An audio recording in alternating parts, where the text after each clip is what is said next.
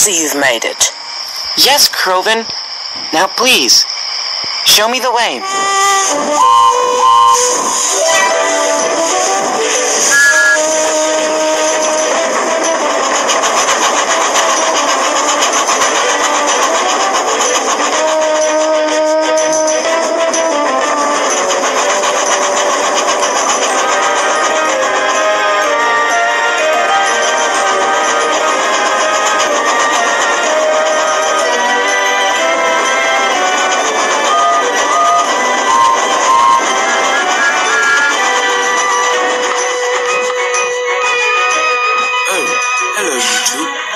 To stay here for the night?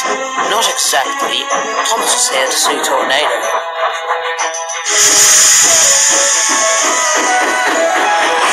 The kipper is sorted, Henry. Now we can see what they're up to. Oh, good. I really needed to rest here anyway.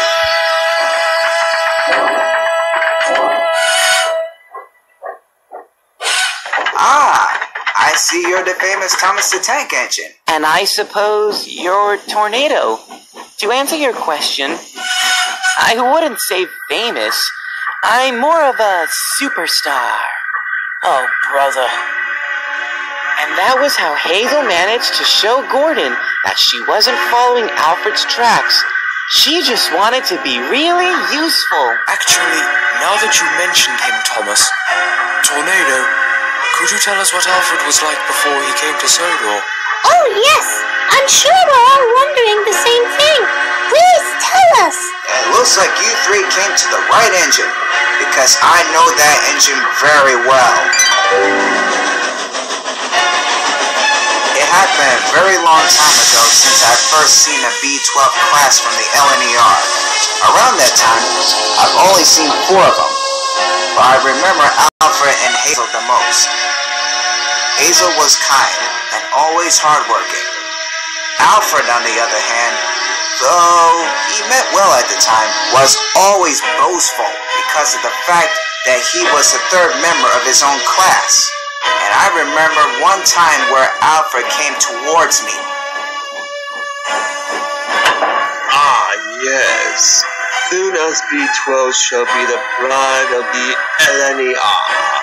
Well, if you ask me, what really matters is that you're being really useful, like company's other classes. Oh, please. Surely I can show everyone that an engine like me deserves some respect.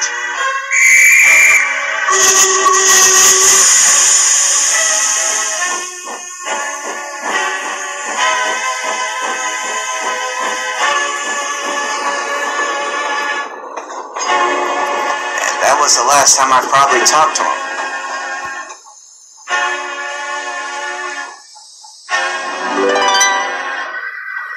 From what I've heard, the manager has sent him to work on the Northwestern Railway to help out before it opened to the public. I hope that he wouldn't cause any trouble there, but boy, I was wrong. You could say that again, but from what you said, he definitely became worse when he came to Sodor.